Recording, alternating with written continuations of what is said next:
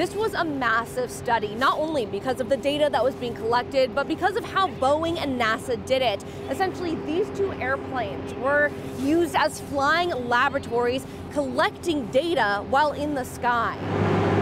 Boeing's eco demonstrator took the lead. So the emissions are behind, so this is sampling the clean air that we're traveling through. Followed by NASA's DC-8 aircraft. 17 different instruments that we use to sample emissions from the lead aircraft. They tested emissions, or contrails, with 100% sustainable aviation fuel and then conventional jet fuel.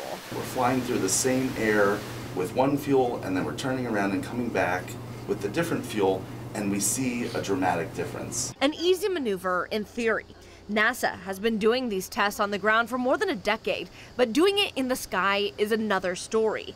It took 3 weeks of testing during 5 to 6 hour flights. In general, it was really driven by where forecasts would be good for that day for contrail formation, or really, again, those test objectives. But we flew to Montana a lot, sometimes down the coast. While carbon impacts on aviation and the environment is well studied, there's still a lot we don't know about the impact of contrails. Having a clear understanding of how they contribute and what we can do to reduce those emissions and reduce those contributions will help to create a greener Earth. There are good contrails, but this study specifically looks at reducing bad ones. So by burning sustainable aviation fuel, we could show that the particle emissions are reduced, the ice crystal number in contrails is reduced, and that reduces the climate impact from contrails. Saying that this research gets them one step closer to fully sustainable planes. I think it was a great success, really. According to NASA researchers, it will take months to analyze the data and compile a full report,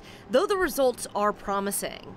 With these positive results, it's important to note that Boeing says it's still testing how sustainable aviation fuel impacts its planes. And with that said, is testing every single part that the fuel touches. So we're still a ways away from seeing planes operate on 100% sustainable aviation fuel. Here at Payne Field, I'm Kristen Goodwillie, King 5 News.